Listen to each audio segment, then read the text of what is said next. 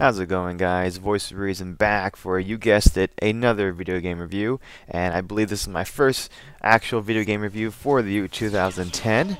And to everyone's surprise, I haven't reviewed a video game on this next-gen console in exactly 6 months. And that was on the Wii, and that was for the Punch-Out! A great game. You should go pick it up right now. Anyways, I'm going to be doing a review on the, well, practically it came out of nowhere. And it's for Nintendo Wii, exclusively for the Nintendo Wii, and that is the new crossover fighting game. I love saying the name, Tatsunoko vs. Capcom. Yeah!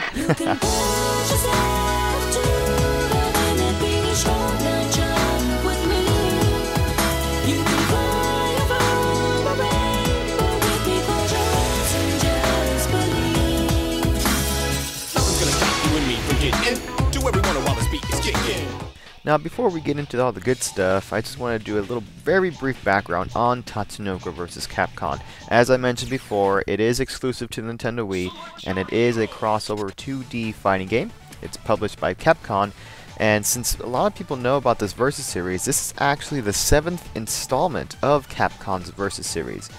This Versus series also includes probably one of the best fighting games of all time, Marvel vs. Capcom 2. As well as Capcom vs. SNK, and have here holding in my hand an old copy of Marvel Superheroes vs. Street Fighter. So Capcom has been doing this Versus series for quite a long time, and I would think the majority of you guys right now would agree with me when I'd say the last best game to come out of this Versus series was, and still is, Marvel vs. Capcom 2. So the question before us right now is if this new Versus series game, Tatsunoko vs. Capcom Ultimate All-Stars, we want the whole title, is it worthy enough? Well, we're about to find that out right now. Now, normally I start talking about the plot first, but considering this is a fighting game, the plot's going to be running a little bit dry, and that's nothing to be worried about. It's a fighting game, don't worry about it. So let's get right into the gameplay. Now, when thinking a fighting game, the most important aspect of a fighting game is going to be the gameplay. And for Tatsunoko vs. Capcom, it's going to be a little bit of a bad thing and a good thing for veteran gamers, especially for the Versus series. I would assume that the majority of the people watching this review right now are going to be past Versus series players. Now, you got to remember this is for the Nintendo Wii, and when you look at the Wiimote doesn't really have as many buttons as, say, the PS3 controller or the Xbox 360 controller. This kind of comes into play when playing Capcom and Tatsunoko. One of the things that you're going to first find out when starting to play is that you have 3 buttons. And that's it, guys. There's, of course, a lower, medium, and high. That's it. There are no kicks, and there are no punches. Keep in mind, this is going off of the Wiimote, the GameCube controller, and I believe also the classic controller. That's all they have, guys. Now, there is a joystick, a fight stick out there, but that's for a later time. A lot of people, when they first pick it up, are going to be kind of discouraged by this, and that's going to be mostly experienced gamers. A lot of the stuff that's going to be coming into play here are going to be casual gamers. This is very, very easily to pick up. Especially for people who've never played a Versus title before, and it works. So for some weird reason it works. The simplicity of it compared to the outrageous chaotic images going on the screen, I don't know how they did it, but it really works. Again, it's going to be kind of hard for expert gamers to pick up and start getting into it because it might be a little bit too easy. However, when you start going into the whole dynamic of the gameplay series, the combos, the techniques, it is a fairly deep game and probably one of the best new tournament games out there right now. So when you look at it, Tatsunoko vs. Capcom has a wide range variety of ways to play it as well as techniques. You can play it the very button smash way and you'll still be able to win and pull off some major combos here and there, or you can play the technique skilled expert gamer way, and of course you'll be probably using the fight stick or some other type of cool D-pad. And I just think when looking at it like that, you know, Tatsunoko vs. Capcom with tight controls depending on how you play it, and very, very well balanced gameplay and character profiles, I think the gameplay extremely does well in here, and it is probably on par with Marvel vs. Capcom 2, and do I dare say it, maybe a little bit more higher, maybe a little bit more complex slash simplified, that makes it so good, and it makes it so much fun and addicting to play too. Now let's talk about the graphics.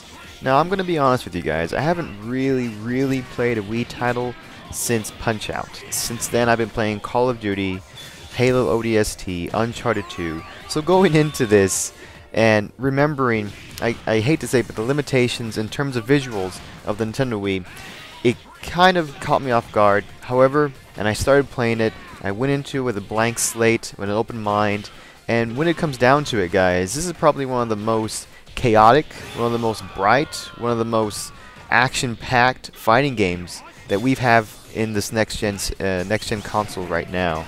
And Tatsunoko vs. Capcom, with a unique art style. Maybe it's because it's direct from Japan that makes it so eye candy.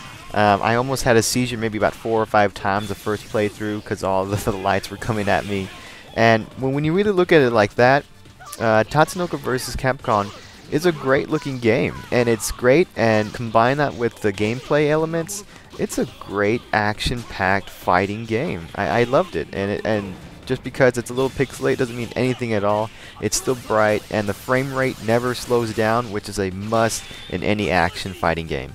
So who needs HD visuals when you have the quality that the Tatsunoko vs. Capcom series brings to the table? I mean, come on, guys.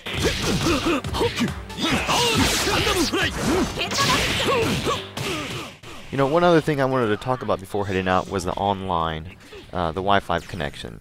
And I hate saying this, I always catch myself saying it though, but because it's a Wii game, we all know how Wii has in terms of the Wi-Fi connectivity. Case in point, Super Smash Bros. Brawl. Not the best online multiplayer game, fighting game, but it gets the job done, I guess. However, Tatsunoko isn't as different as that, and it's a good thing. As you guys see right now, I went online, I played a couple of rounds, and from what I've experienced so far, obviously my experience is going to differ from yours, but from what I experienced, it was pretty smooth. And I would say maybe about 1 out of 8 online games had some type of lag, not major lag like Super Smash Bros. Lag, but a nice little subtle lag, enough to complete the whole entire match. So overall, I was very impressed with the online, considering the background that Nintendo has in terms of Wi-Fi connectivity. So good job, Nintendo. You know, keep in mind that Tatsunoko vs. Capcom packs so much other content that, I mean, it's a shame I'm not going to get into right now, but I mean, it has so much more. It has a shop that you can buy stuff that you earned. You can buy trailers, you can buy outfits, you can buy whatever you want. There's also some mini retro cool mini games out there as well. If there was someone to ask me what is so bad, what do you not like about Tatsunoko vs. Capcom, first off, it's going to be the controller. The Wii isn't exactly the best controller for a fighting game. Neither is the D-pad on the GameCube. My thumb is like peeling off, you know, and not everyone's going to afford and not everyone's going to want a fight stick. So I guess the limitations of the controller are a little downside. And maybe the roster, maybe. A lot of people are complaining that they don't know half the roster, but, you know, I see it as an opportunity to learn new moves with new characters that you've never seen before. And hell, you might even start loving the new character that you like, and you'll start to do research, start watching the old Tatsunoko videos or animes, and yeah, I think it's a great opportunity to spread the word how variety that the Japan culture has to offer in terms of fighting games. So in terms of the roster, I can see people complaining, but when it comes down to it, there is no reason for you to complain. You should actually be grateful that new characters are here to stay too.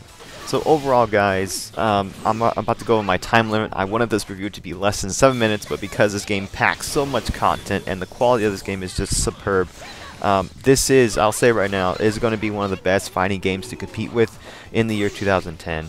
And I know there's Super Street Fighter 4 coming out next month or in 2 months from now, but still, this is probably a must-have for any Wii game, especially if you love fighting games, especially if you're a casual fighting gamer or even an expert fighting gamer. This is it. Go buy it now, have fun, and yes, I believe it is on par with Marvel vs. Capcom 2, and because of the variety it packs, I think it's a little bit more better than Marvel vs. Capcom 2. There, I said it. What are you gonna do about it?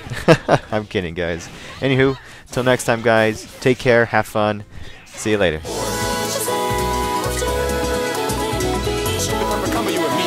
Come on, let's fly across the border. Come on, you and me, baby. Come on.